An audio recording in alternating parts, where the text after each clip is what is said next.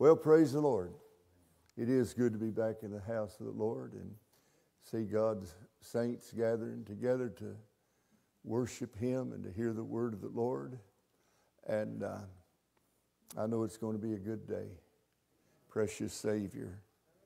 Today, we're going to do something a little bit different. And we're going to be speaking about the prophets. And this is an issue that I'd love to see behind us, but it'll be a long time before the thing with the prophets of America is behind us, behind the church. And really the shame that's been brought upon the church because of those that prophesied falsely concerning this past election. But I'm going to read several things. And first, I'm going to refer to the January issue of Charisma magazine. We have, as most of you know, we have 3 pages, full pages in Charisma magazine every month. And one page is Pastor Keith's page. It's the Simply Christ. It's a wonderful ministry that's just growing so fast around the world. It's Simply Christ. And we have 2 pages that I write, which are Behold the Lamb of God, which taketh away the sin of the world. And we've been in Charisma. We had our first full-page message in 2015, right after the courts ruled gay marriage to be legal. And I wrote the message, How We Lost America, because that was evidence at that point that we'd already lost this nation. And when, with the election of Donald Trump, I wrote the message, Intervention, that it was an intervention, but it was a time for the church to actually repent, turn to the Lord, and preach the truth of the gospel that makes people free from sin. But that didn't happen. That didn't happen. And now then, America is going to suffer for a time, the judgment of God. I hope it's a short time. I really hope it's a short time. But I can assure you that America is suffering the judgment of God. You say, well, what are you talking about, Brother Surface? Something the Lord told me many years ago. It is at a time that in 1972, that my house burnt to the ground, totally loss of everything. Had 6 children and we had no place to live. We moved first into a 35-foot travel trailer, with 8 by 35-foot travel trailer for a time in one of the worst winters. Had 3 snows in Houston, Texas that year. And we lived it, in mobile homes and travel trailers and such, because our house was burnt. And I was weeping before God. And the Lord made it clear to me that nothing can come into our life except God permits it. Nothing, absolutely nothing can come into our life except God permits it if you're a child of God. Or if you're not a child of God. Nothing can come into your life except God permits it. That's the way that we know that God is in charge. He's in control. Praise God. And if things are going wrong, if I'm being chastened, I learn to rejoice because it says, every son whom He loveth, He chasteneth. And when I was chastened over the years, I'd say, well, thank you, Lord, that you love me. Thank you, Lord, and you receive the chastening of the Lord gladly because He loves you. But what has come upon this nation, God has permitted to come upon this nation. And I'll tell you what has come upon this nation. And in the first 2 days of the new administration, there are 5 sins. 5 sins that I preached on repeatedly and wrote about repeatedly over the past 20 years. I know ever since 9/11, 2001. And I believe back in the 90s, I was warning about the 5 sins in Revelations, the 5th chapter.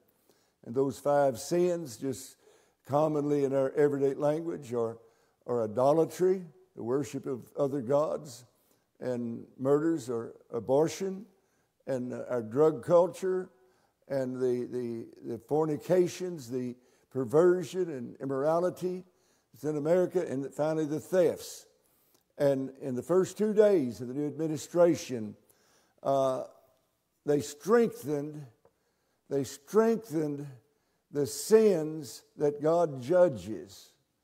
And for example, idolatry, they gave by presidential decree that the ban on immigration from radical Muslim nations would be lifted. There'd been a ban for 4 years now on immigration from the radical, not from Muslim nations, but from the radical Muslim nations where the terrorists were formed. That ban has been lifted so that more worshipers of other gods can come in, those that believe that's their God's will to destroy and kill Christians and Jews. Well, that ban has been lifted. Number two, the murders, the abortions. There's a presidential decree given, and I don't understand this. I don't know if it'll stand. But it said that it codified abortion, Roe versus Wade, into law.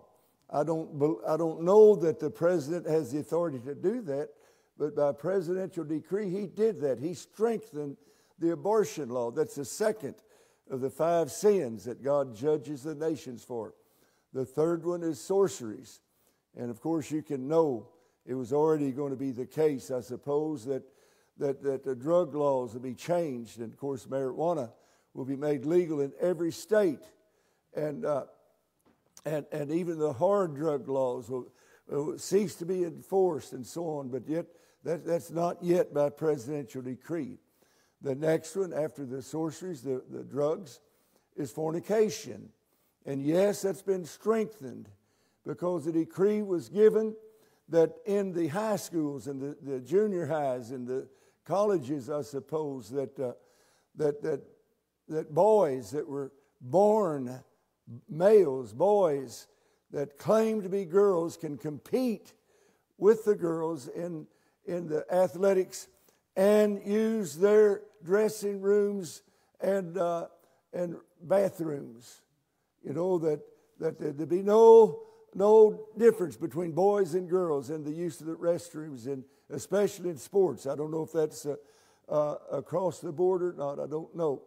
But he strengthened the pornography, the fornications, the perversions. He strengthened their hand. And then I thought, well, the only one that he didn't touch was the thefts. Then I realized it may be that we've seen the greatest theft in the history of the nation, if not the world, in the past 2 months. It may, or 6 months. It may be. I'm not going to go that far as to say that, but it may be, and they will never repent of that theft if, in fact, they did steal the presidency of the United States. And I'm not saying they did. I give that much allowance, but I personally believe that they did. Nevertheless, my opinions beside, I want to go back to the January issue of Charisma. My message was when God cleanses His church. And it started out talking about the cleansing by the blood of Jesus and sanctified by the will of God. A couple of paragraphs about that Christ shed His blood to wash the people from their sins. That's sinners and ungodly. That's everybody that'll believe and call upon Him. He will wash them from their sins in the blood of Jesus. But when you end up with a church age that believes that we're all sinners and will always be sinners as long as we live in this body, then the church has not been cleansed by the blood of Jesus, because they've ceased to preach the blood of Jesus as a cleansing from sin. They begin to preach it as a covering for sin, which it is not. The blood of Jesus cleanses from all sin. He's the Lamb of God which taketh away the sin of the world. And so I wrote about a paragraph on God's greatest vengeance, those that trod the Son of God underfoot, count the blood of the covenant wherewith he was sanctified be an unholy thing, and do despite unto the Spirit of grace. That's where God takes his greatest vengeance, according to the Scriptures in the 10th chapter of Hebrews. And then a paragraph on the spirit of judgment and burning.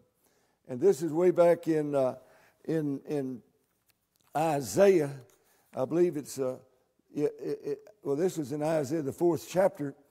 And it talks about that God will take away the filth of the daughters of Zion and purge the blood of Jerusalem by the spirit of judgment and the spirit of burning.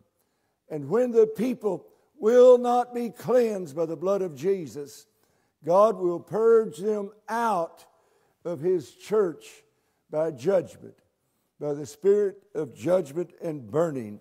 And he said in Isaiah 4, he shall come to pass that he that is left in Zion, he that remaineth in Jerusalem, shall be called holy. Praise God. The next section I wrote was the righteous judgment of God. And I'm going to read that to you. That's how that the January issue of Charisma, Behold the Lamb, wrote, the righteous judgment of God. Scripture, for the time is come that judgment must begin at the house of God. If it first begin at us, what shall be the end of those that obey not the gospel of God? And if the righteous scarcely be saved, where shall the ungodly and the sinner appear? Wherefore let them that suffer according to the will of God commit the keeping of their souls to him and do it well doing as unto a faithful Creator. 1 Peter 4, 17 and 19. When God sent the destroying angels to destroy Jerusalem, he commanded them, slay utterly old and young, both maids and little children and women, but come not near any man upon whom is the mark. And that was the name of God written in their forehead. Don't come near any on whom is the mark. And begin at my sanctuary. That's judgment beginning at the house of God. That's Ezekiel 9 and 6. The first ones to be slaughtered were the 70 elders of Israel. Their destruction was not because they were holy men of God, but because they worshiped other gods in the chambers of their imagery. Ezekiel 8 and 12, which according to the Hebrew word refers to their imaginations. They worshiped a wrong image of God, which they held in their hearts. My heart is heavy as I write this message. Hatred has divided our nation. Hatred has set fire to numerous cities, destroyed and looted many businesses, and murdered our policemen. With all this happening in our nation, some are prophesying God's judgment against America. The truth of this matter is these things are God's judgment against America, which has come upon us because of the American church. It is in the church that the glory of the incorruptible God has been changed into a corruptible image. Romans 1, 23 and 24. It is in the church that the truth of God has been changed for a lie. Romans 1, 25 and 26. When God's judgment comes to America, it must begin at the house of God. In January 1986, I received a vision of 3 years of God's judgment against the church in America, which was fulfilled in the years 1987 through 1989. According to the vision, judgment would begin with television ministries. In April 1987, the largest television ministry in the world fell due to sex and money scandal. 10 months later, in February 1988, the remaining largest TV ministry fell to a sex scandal.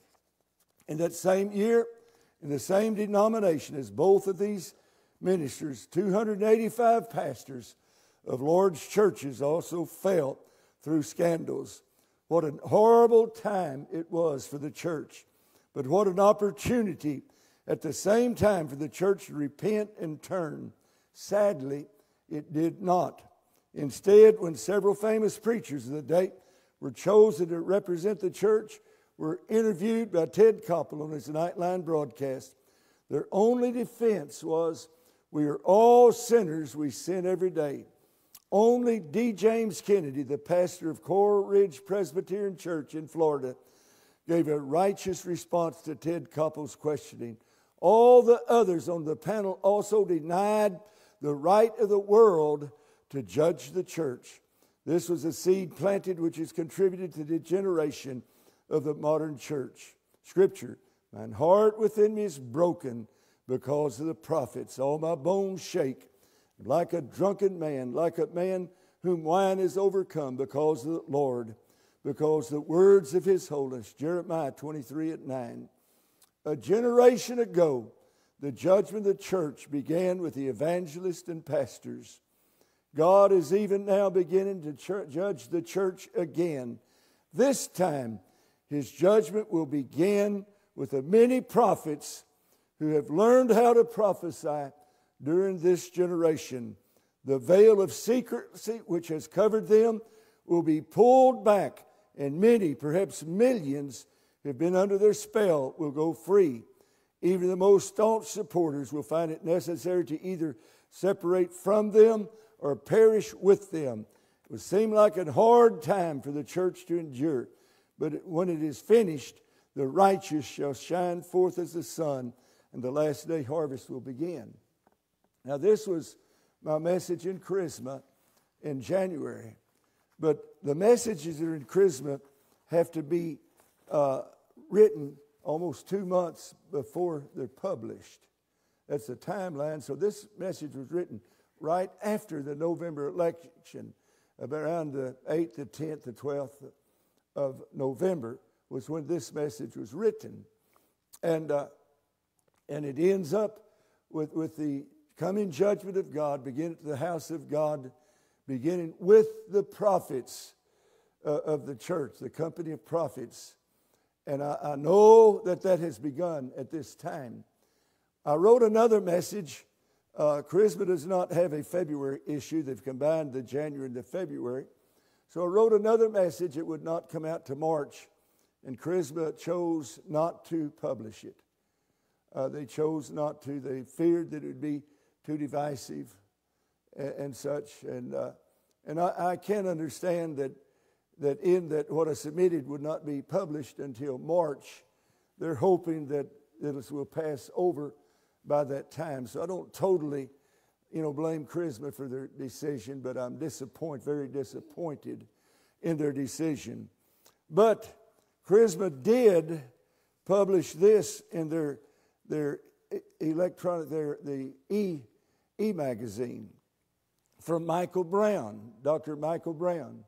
Dr. Michael Brown is a Jewish believer, and it's very large in the charismatic movement and also in the Messianic church movement and so on, and probably a good man. I don't know much about him. I thought that this was the Michael Brown that was the theologian at the Pensacola revival in the 90s. I don't know if there's any connection there or not for sure. But I'm going to read what Michael Brown wrote to the prophets in America. And it's worth listening to. It's very straight. It's very good. January 20th is past. And Joe Biden, not Donald Trump, is the president of the United States. To all those who prophesied that Trump would serve a second consecutive term and assured us that he would be inaugurated on January 20th, I appeal to you in the strongest possible terms. Admit your error, take full responsibility, and do not under any circumstances continue to put a false hope in the hearts of God's people. What you prophesied did not come to pass. There's not an alternative spiritual reality in which Trump is still functioning as president. Nothing is going to change in a month or year. It's over. It's over. I said that a number of weeks ago. It's over.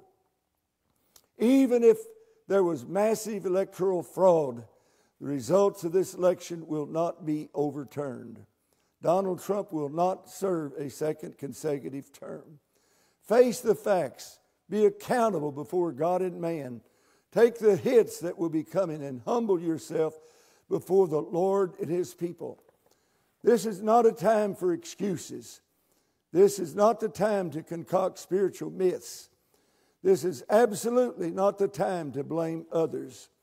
If you prophesied falsely, you and you alone are to blame. Maybe you were acting in sincerity and integrity, truly believing the Lord had spoken, and doing your best to stand firm in faith no matter what. After all, you thought, isn't that what faith does? Maybe you were so grieved over where the radical left is going that you prophesied what you desired, namely the re-election of Trump. Maybe you sensed God's intent, namely that if Trump would repent of his pride and the church would repent of looking to him in an idolatrous way, God would give him 4 more years. Maybe you got caught up in the power of the group, finding affirmation in others saying the same things. Maybe you prophesied what your people wanted to hear, subconsciously tickling their itching ears. Maybe you got caught up in a partisan political spirit. Maybe you looked to Trump as a political messiah, and God answered you out of the idolatry of your own heart. Or maybe you fell prey to demonic deception. Whatever the cause, you prophesied falsely. And this is Michael Brown speaking to the prophets of America and published by Charisma Magazine. So I honor Charisma Magazine for publishing this, even though they did not want to publish our March issue. Nevertheless, as a result of your false prophecies, many believers are experiencing a crisis of faith right now. Who will be there to pick up the pieces? After all, they wonder, how could all the prophets be wrong to the extent that you urge your hearers to hold on to the very end, to the extent that you are responsible to bringing them to this point of crisis? Worse still, some of you issued prophetic threats to those who question your words, telling them they had to believe the prophets or else. And you did this while claiming to speak directly for God. The Lord does not take it lightly when His people are abused like this. He will hold you responsible for misrepresenting Him. Absolutely true. So many of God's people are hurting, and the world is mocking us, thinking that our faith in Jesus is just as false as these failed Trump prophecies.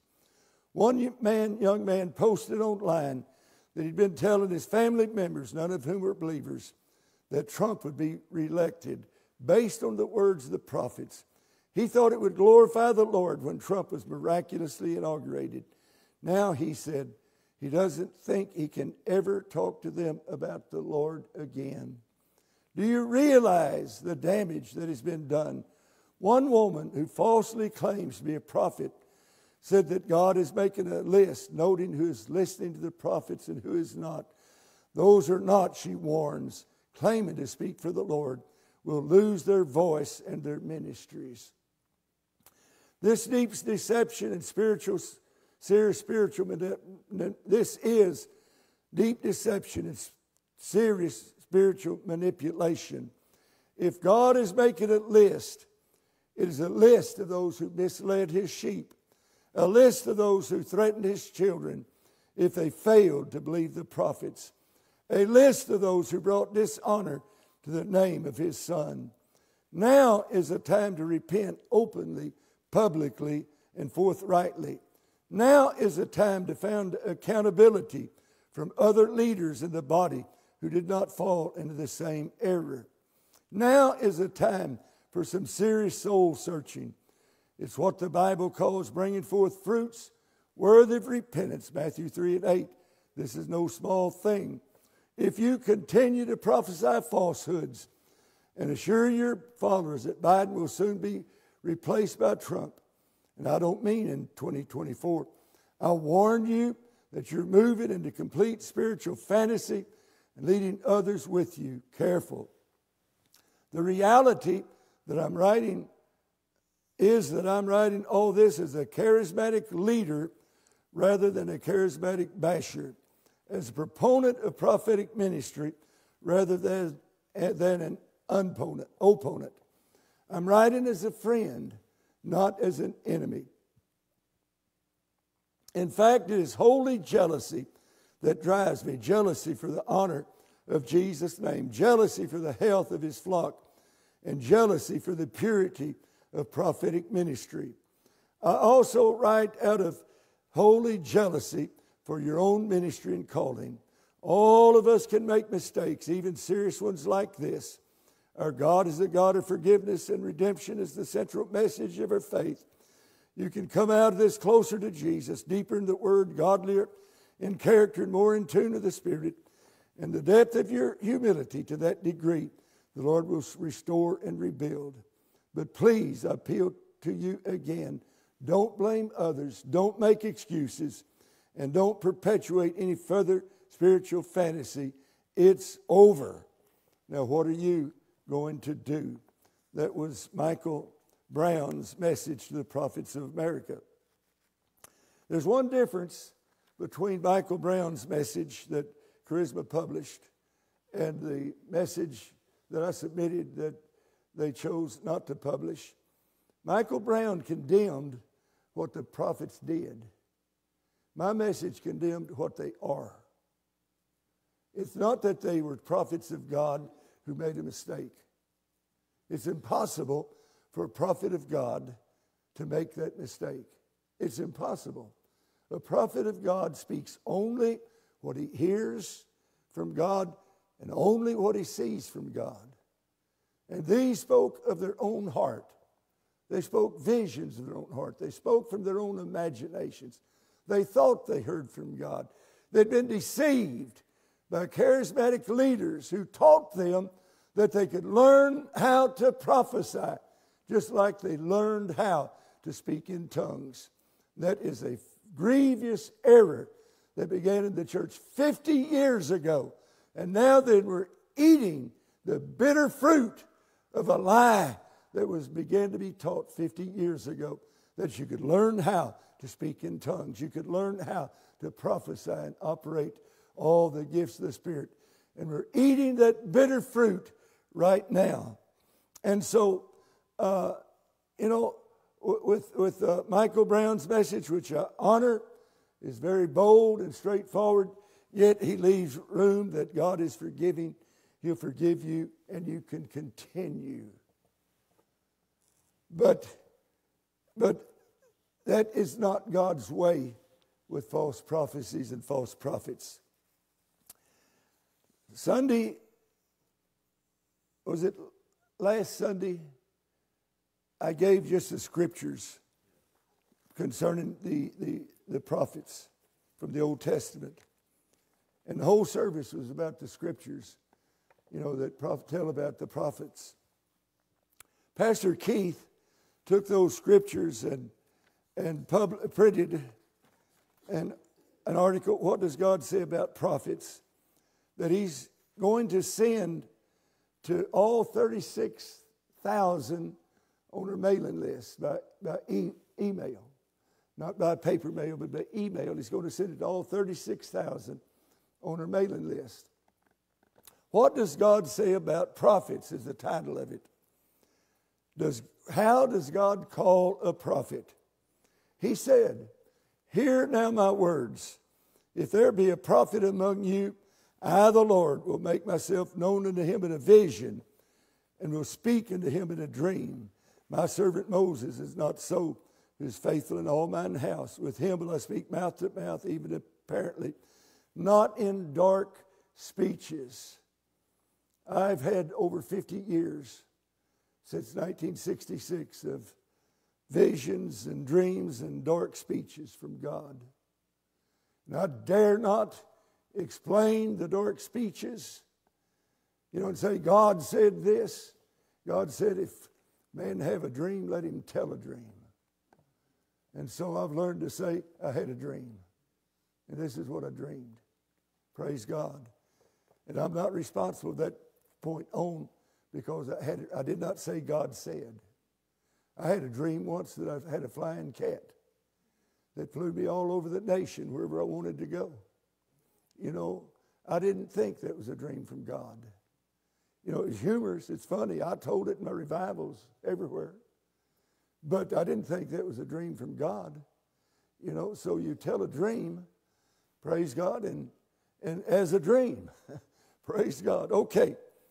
How do we know if a prophet is of God or merely a presumptuous prophet?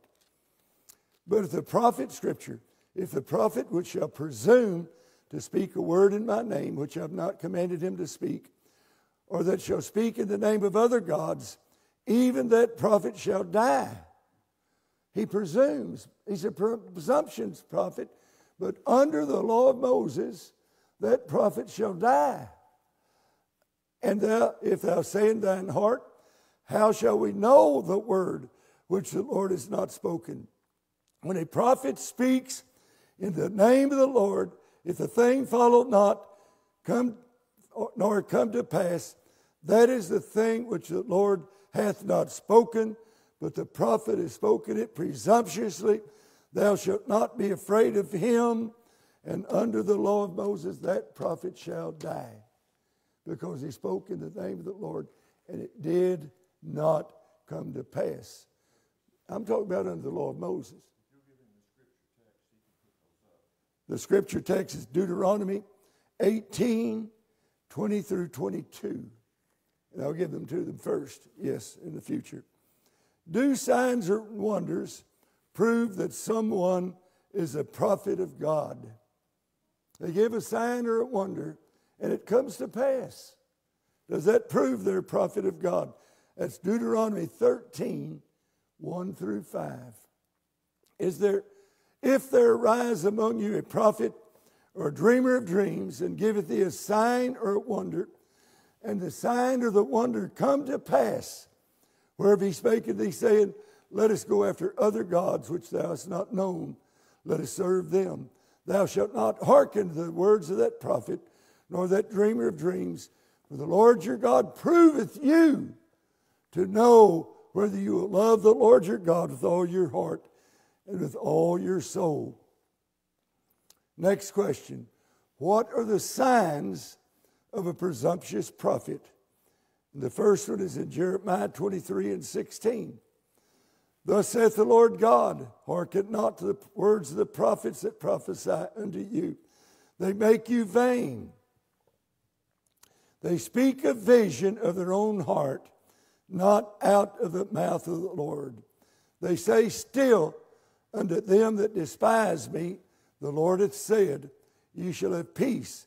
And they say to everyone that walketh after the imagination of his own heart, no evil shall come upon you. That's Jeremiah 23, 16 and 17. The next scripture is Ezekiel 13, 6 through 8. They've seen vanity and lying divination. That's signs of a presumptuous prophet. Saying, the Lord saith, the Lord hath not sent them. And they have made others to hope that they would confirm the word. Have you not seen a vain vision? Have you not spoken a lying divination? Whereas you say, the Lord saith it, behold, I have not spoken. Therefore thus saith the Lord God, because you've spoken vanity and seen lies. Therefore, behold, I am against you, saith the Lord God. Next question. Where does a presumptuous prophet get their prophecy? The first scripture is Ezekiel 13, 1 through 12.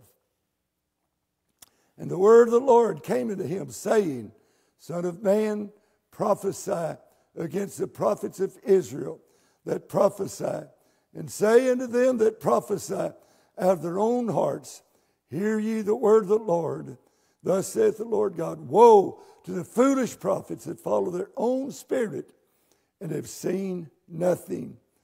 The second scripture is Jeremiah 23, 30 through 32.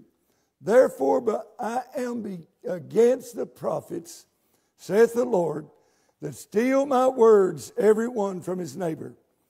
I'm against the prophets, saith the Lord, that use their tongues and say, he saith. I'm against them that prophesy false dreams, saith the Lord, and do tell them. and caused my people to err by their lies and their lightness. Yet I sent them not, nor commanded them. Next question. Will God entrap a presumptuous prophet? Will God lay a trap for a presumptuous prophet? My, who would think such a thing? The scriptures in Ezekiel 14:9. If the prophet be deceived when he hath spoken a thing, I, the Lord, have deceived that prophet. That was Ezekiel 14:9. Next question. What judgment awaits a presumptuous prophet? The first scripture is Ezekiel 34:9-10. I will stretch forth out my hand upon him, will destroy him from the midst of my people Israel. They shall bear the punishment of their iniquity. The punishment of the prophet shall be even as the punishment of him that seeketh unto him. The next scripture is Zechariah 13:2-3. What judgment awaits the presumptuous prophet? It shall come to pass in that day, saith the Lord of hosts, that I will cut off the names of the idols out of the land, and they shall no more be remembered. I will also cause the prophets and the unclean spirit to pass out of the land. It shall come to pass that when any shall yet prophesy, that his father and his mother that begat them shall say unto him, Thou shalt not live, for thou speakest lies in the name of the Lord. His father and mother that begat him shall thrust him through when he prophesieth. I'm not advocating that. Okay, that's Zechariah 13:2-3. Next question. Can a presumptuous prophet repent? How can a presumptuous prophet repent? How can they repent? Scripture is Zechariah 13:1-5. It shall come to pass in that day that the prophet shall be ashamed every one of his vision when he hath prophesied. Neither shall he wear a rough garment to deceive, but he shall say, I am no prophet. I am an husbandman. For man taught me to keep cattle from my youth. They repent when they're ashamed of their vision and say, I'm not a prophet. I'm not a prophet. It's not that they say, God, I'm sorry, and go forward, comforting sinners, speaking blessings upon those that despise God, and all the signs of a false prophet that are fulfilled continuously, but they are ashamed of their prophecy, and they say, I am not a prophet. I herd cattle. I make hay. I build buildings. But I'm not a prophet. Oh my. I want to speak just a little bit. We have about 15 minutes left this morning about the prophet. And I've already spoken from the scriptures and other writings about the prophet. But just for a second, in Ezekiel, and I have not marked this in Ezekiel, Ephesians, forgive me. I've been in the Old Testament too long this morning. And in the 11th verse, he gave some. That's Ephesians 4:11. He gave some apostles, some prophets, some evangelists, some pastors and teachers. And for the perfecting the saints, the work of the ministry, edifying of the church, and so on. Some apostles and some prophets. Now we know that there were originally 12 apostles. Paul was an apostle, one born out of due season.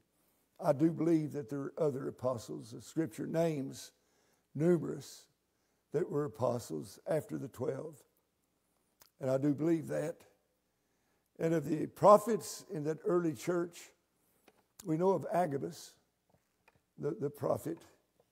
He prophesied that he wrapped himself up in a girdle that belonged to Paul. I think that's the belt.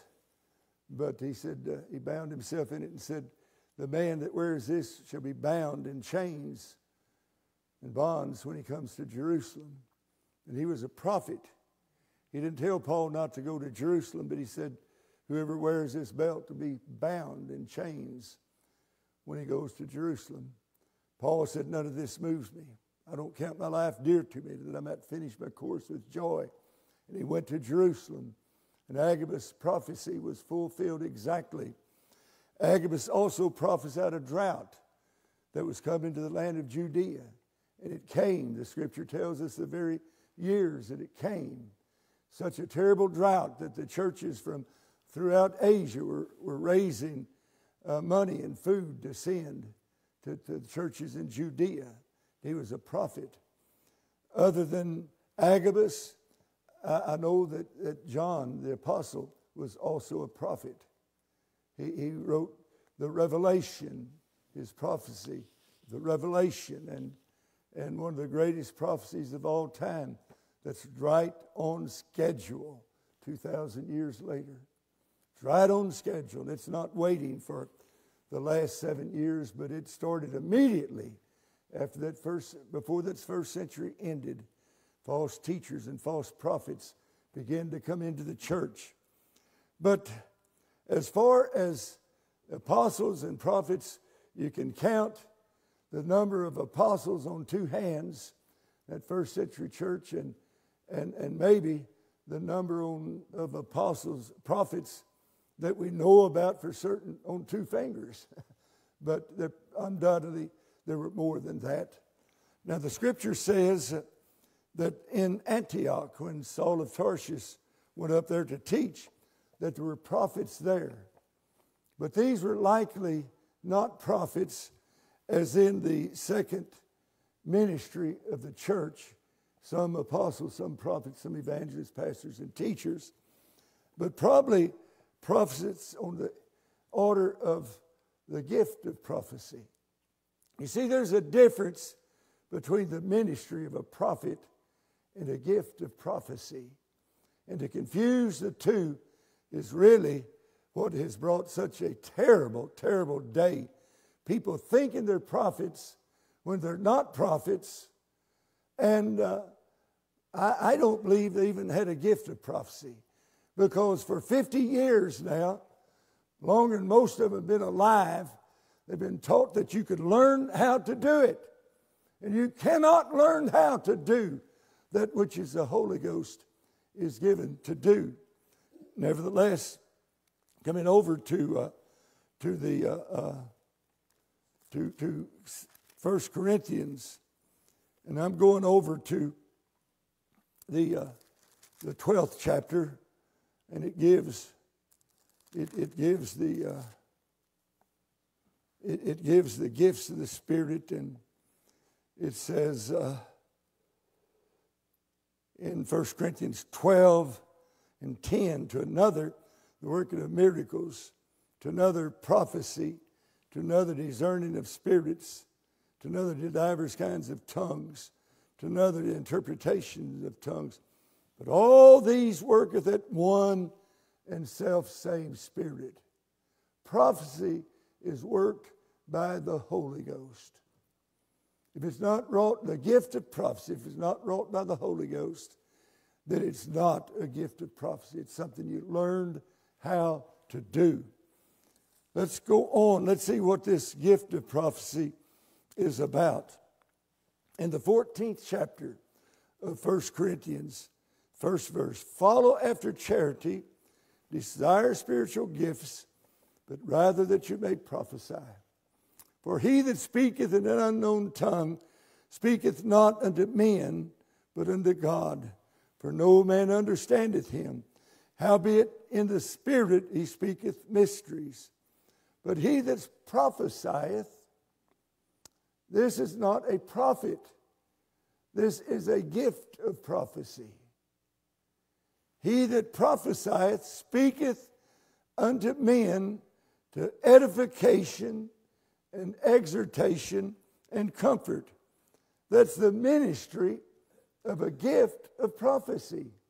To edify, to exhort, and to comfort. He that speaketh in an unknown tongue edifieth himself, but he that prophesieth edifieth the church. And but don't you remember that the gift of prophecy is not to foretell. The gift of prophecy is not to tell who's going to be the next governor, who's the next president, or any of these things. The gift of prophecy is for the church, and the gift of prophecy for edification, exhortation, and comfort. And the gift of prophecy has developed a form over most of my lifetime, frankly, that those with the gift of prophecy usually start out earlier years in the yea, thus saith the Lord. And they've used their tongues to say, God saith. And if God hadn't said, they're in trouble. If God doesn't say, they're in trouble. But there is a gift of prophecy where that the Spirit is speaking through the prophet. But in this gift of prophecy, there's also that which is, according to the Greek language is used, anointed speaking. Anointed speaking. That the Scripture tells about, and I didn't mark this, whether it's in the 12th chapter or the 14th, I think it's in the 14th. How is it when you come together? The 26th verse of 1 Corinthians 14. How is it then, brethren, when you come together? Every one of you hath a psalm. Every one of you hath a doctrine, hath a tongue, hath a revelation, hath an interpretation. Let all things be done unto edifying. Okay. Now then, when you come together, now every one of these would fall, I believe, in the category of the gift of prophecy, anointed speaking. You know, we used to have testimony services, and they were like popcorn. People were full of the Holy Ghost. And I'm talking about the church as it was in my youth and young days as pastor. People would jump up to testify, one right after another, praise God, giving what God had spoken to them through the week, but it was all for edification, comfort, and exhortation. They weren't foretelling, political events. They weren't dealing with such things, but they were all allowed to do it. Let the prophets prophesy one by one, let the other judge. And they're used the excuse today that a false prophecy doesn't make the prophet a false prophet. Yes, it does. They said if it made him a false prophet, then it wouldn't be judged by others. But see, that is the anointed speaking. That is those that stand in the church body to exhort, edify, and comfort. They speak one by one, others judge. If something's revealed to another, they stand. Praise God. And there would be a time given for this. It used to be our testimony service, they called it. But as the church lost the Holy Ghost, it devolved into praise for the devil sessions, so we quit having them. Praise God. When you're full of the Holy Ghost and you jump up like popcorn with something to edify and glorify the Lord, edify the church, praise God, we'll love to have it again, love to hear from you. Praise God. Okay, but he said, he that prophesieth to the edification. I want to go back to the 12th chapter again. And the 14th chapter again, the earlier part. It says, 6th verse, if I come to you speaking with tongues, how shall it profit you except I speak to you either by revelation or by knowledge or by prophesying? See, those three right there, revelation, knowledge, or prophesying, are mentioned together. Not by tongues, but by revelation, knowledge or prophesying, or by doctrine. For even things without life giving sound, whether pipe or harp, except they give a distinction in the sounds, how shall it be known what is piped or harped? For if the trumpet gives an uncertain sound, who shall prepare himself to battle? And he's talking about speaking in tongues or prophesying. You know, the next verse. For likewise, except you utter by the tongue words easy to be understood, how shall it be known what is spoken? For you speak into the air.